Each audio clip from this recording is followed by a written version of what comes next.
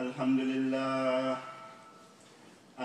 لله نحمده ونستعينه ونستغفره ونؤمن به ونتوكل عليه وأشهد أن لا إله إلا الله وأشهد أن محمدا عبده ورسوله فقد قال الله سبحانه وتعالى في كلام المجيد والفرقان الحميد أعوذ بالله من الشيطان الرجيم بسم الله الرحمن الرحيم كلا إذا دكت الأرض دكا دكا وجاء ربك والملك صفا صفا وجيء يومئذ بجهنم يومئذ يتذكر الإنسان وأنى له الذكرى يقول يا ليتني قدمت لحياتي فيومئذ لا يعذب عذابه أحد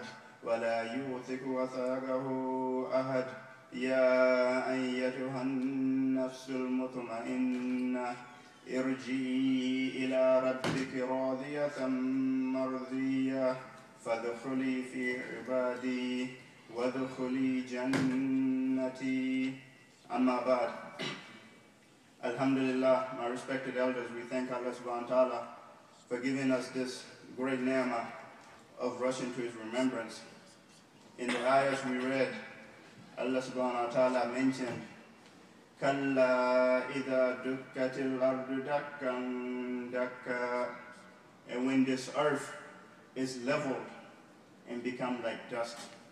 In another ayah, Allah also mentions, similarly, he said, Bismillahir Rahmanir Rahim, wa bussatil jibalu bassa, fakanat haba'an mumbatha. Meaning that the mountains on this day, the day of Yawmul Qiyamah, the mountains will be level and they'll become like dust. And you will see them like flying particles. So quite similarly in this one too, Allah subhanahu mentions, Kalla idha dukkatil ardu dakkan dakka. When this earth is leveled and the mountains become like dust and this earth is transformed into a plain. A plain. وَجِيءَ يَوْمَئِذٍ بِجَهَنَّمَ كَلَّا إِذَا دُكَّتِ الْأَرْضُ دَكًّا دَكًّا وَجَاءَ رَبُّكَ وَالْمَلَكُ صَفًّا صَفًّا. And when this is happening, Allah subhanahu wa ta'ala mentions وَجَاءَ رَبُّكَ وَالْمَلَكُ صَفًّا صَفًّا, that Allah subhanahu wa ta'ala, he himself will come down with the army of the malaika and he will take account. He will take account of his slaves.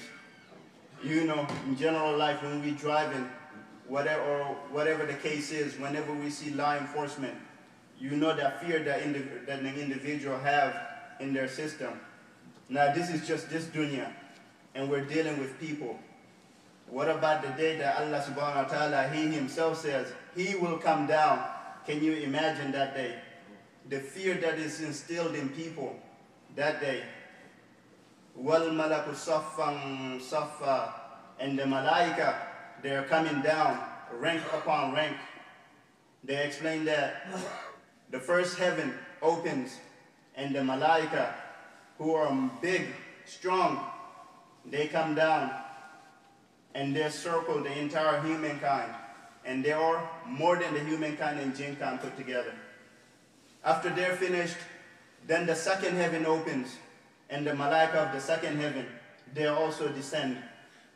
And they're even more powerful and more stronger than the first group of malaika that came from the first level. And now they're even more bigger than the first level of the malaika and all the mankind and jinkind put together. Can you imagine that day? That day there is no refuge. That day there is no refuge. Allah subhanahu wa ta'ala will take account. وَجِيَّ يَوْمَئِذٍ بِجَهَنَّمَ. And while this is happening, Jahannam will be brought. And Jahannam, the description is this, that Jahannam has 70,000 ropes attached to it. And on each rope, you have 70,000 angels, 70,000 malaika. And they are dragging, they are pulling Jahannam towards the people. And this day, Jahannam is upset. This day, Jahannam wants to take revenge. Revenge for what? Jahannam wants to take revenge for Allah subhanahu wa ta'ala. So as they are pulling and dragging Jahannam, and Jahannam sees the sight and sees the people on the plain, Jahannam is ready to go. Jahannam takes a hop to go towards the people. That day, Jahannam doesn't care whether you're a prophet or not a prophet, whether you're a believer or not a believer, man, woman, it doesn't matter that day. Jahannam wants to take revenge for Allah subhanahu wa ta'ala, for all the zulm that was done. That day, Jahannam wants to take revenge. And as Jahannam does this, the malaika has to restrain Jahannam. They have to restrain it. That's why they have the ropes. 70,000 malaika on 70,000 ropes that day. They have to restrain it. And they explain that when this happens, the entire mankind falls flat on their face. Can you imagine? Can you imagine the scene that day? What our condition is like on that day? وَجِيءَ يَوْمَئِذٍ بِجَهَنَّمَ يَوْمَئِذٍ يَتَذَكَّرُ الْإِنسَانُ وَأَنَّى لَهُ الذِّكْرَى. That day, man will remember. But Allah subhanahu wa ta'ala says, what will this remembrance benefit him? That this individual, if this individual spend their life in this world, not doing the righteous deeds, not doing the righteous acts that Allah subhanahu wa ta'ala has given us, and has not followed the perfect example, the example of the Prophet Nabi sallallahu alayhi wasallam, then this day, what is that remembrance? Where is the benefit if this individual spend all their time in this world not doing the things that they're supposed to do? And some people mention that whenever you have a father or even teachers, they say that, oh my son, oh kid, you're wasting too much time, you should be doing this and this. People don't waste time. Time wastes them because time is moving. Allah subhanahu wa ta'ala mentions in another place, وَيُولِجُ اللَّيْلَ فِي النَّهَارِ وَيُولِجُ النَّهَارَ فِي اللَّيْلِ. It is Allah subhanahu wa ta'ala who merges the day into the night and the night into the day. Who amongst us here, or who is analytical, or who is that has a philosopher or whatever there is, whatever title they have, who can go out there now and remove the sunlight and make it nighttime? Nobody. So if an individual does not engage in this life with their time into the righteous acts, into the righteous things that Allah subhanahu wa ta'ala has given us, and the right example of the Prophet Muhammad sallallahu alaihi wasallam, then this individual has wasted their time. This individual, time has wasted them, and this dunya has wasted them, and then the hereafter, Allah subhanahu wa ta'ala has no use for them. وَجِيءَ يَوْمَئِذٍ بِجَهَنَّمَ يَوْمَئِذٍ يَتَذَكَّرُ الْإِنسَانُ وَأَنَّى لَهُ الذِّكْرَى يَقُولُ يَا لَيْتَنِي قَدَّمْتُ لِحَيَاتِي. And an individual will say, I wish that I could have done more good deeds so that it will benefit me in the hereafter. And they explain that if an individual is born, from the time this individual is born, if this individual is in sajda throughout his life, then in the day of judgment, this individual still has to face accountability, because with this deed alone, this individual is not eligible to go into Jannah unless he has the mercy of Allah subhanahu wa ta'ala. فَيَوْمَئِذٍ لَا يُعَذِّبُ عَذَابَهُ أَحَدٌ وَلَا يُوثِقُ وَثَاقَهُ أَحَدٌ. And Allah subhanahu wa ta'ala mentions that on this day, Allah subhanahu wa ta'ala will give a punishment, severe punishment, that none has ever given before. Such a day. And he'll say that on this day, there is no bind that has ever been given except the bind of Allah subhanahu wa ta'ala. Can you imagine the circumstance? Can you imagine the scene? My dear brothers, we have to think about this over and over, that us, we will be among those individuals who are there, who are present at that moment when Allah subhanahu wa ta'ala and the malaika descend and Allah subhanahu wa ta'ala starts taking accountability for everything that we've done. And Allah subhanahu wa ta'ala continues, He says, Ya ayyatuhan nafsul mutma'inna irji'i ila rabbiki radiyatan mardiyah. Ya ayyatuhan nafsul mutma'inna, all real soul, come out, irji'i, come. Irji'i ila rabbiki radiyatan mardiyah. Come towards your Lord, well pleased with your Lord, and your Lord well pleased with you. This word here, nafsul, ya ayyatuhan nafsul mutma'inna, 3 nafs. Allah subhanahu wa ta'ala mentions in another place, He says, Bismillahir Rahmanir Rahim, La uqsimu biyawmil qiyamah, wa la uqsimu bin nafsil lawwama, another nafs.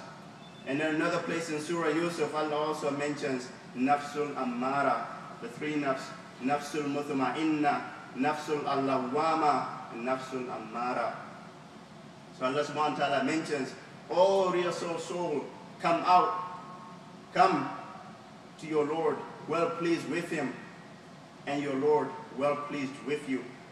That if you spend this time in this earth and you do righteous deeds, you follow the example of the Prophet Muhammad sallallahu alaihi wasallam on the hereafter, Allah subhanahu wa ta'ala is pleased with you because you've done what Allah subhanahu wa ta'ala has commanded, and you've done the example that Allah subhanahu wa ta'ala has put forth, and you followed it. So that day Allah subhanahu wa ta'ala is well pleased with you, and you yourself, you will be pleased with Allah subhanahu wa ta'ala, because Allah subhanahu wa ta'ala in the Quran, in Hadith, we have where Allah subhanahu wa ta'ala promised us, Allah subhanahu wa ta'ala promised the believers, the individuals who will be in Jannah, He promised them such and such and such. So Allah subhanahu wa ta'ala does not break His promise, never. Allah subhanahu wa ta'ala will reward His slaves. So us too, we are satisfied with Allah subhanahu wa ta'ala just as Allah subhanahu wa ta'ala is happy with us. And Allah subhanahu wa ta'ala continues, فَذْفُلِي فِي عِبَادِي وَذْفُلِي جَنَّتِي. And He mentions, oh my slave, you are among my honored slaves. So for today, my slave, come and enter my Jannah. Allahu Akbar Kabira. Come and enter my Jannah. This is what we're looking for. This is what we should yearn for every day in our life. This is the ultimate success. This calling that Allah puts forth, Ya ayyatuhan nafsul mutma'inna irji'i ila rabbiki radiyatan mardiyah fadkhuli fi ibadi wadkhuli jannati. We pray that Allah subhanahu wa ta'ala make us among those who receive this call, and be among those who Allah subhanahu wa ta'ala accepts, and Allah subhanahu wa ta'ala grants us Jannah with His mercy. And as you know, with time, in the time that we're in right now, there are those individuals who are celebrating some sort of memorial where they're remembering others. But us as Muslims, we also have to do this, but for us it's not once a year. For us it's every day, because Allah subhanahu wa ta'ala mentions, remember me and I will remember you. So while we remember others and act with other things that Allah subhanahu wa ta'ala does not like, we have to go to Allah subhanahu wa ta'ala and remember Allah subhanahu wa ta'ala and follow the righteous example of the Prophet Muhammad sallallahu alaihi wasallam. So Allah subhanahu wa ta'ala grants us mercy, and Allah subhanahu wa ta'ala accepts us, and Allah subhanahu wa ta'ala gives us a higher place in Jannah. La hawla wa la quwwata illa billahi al-aliyyil azim.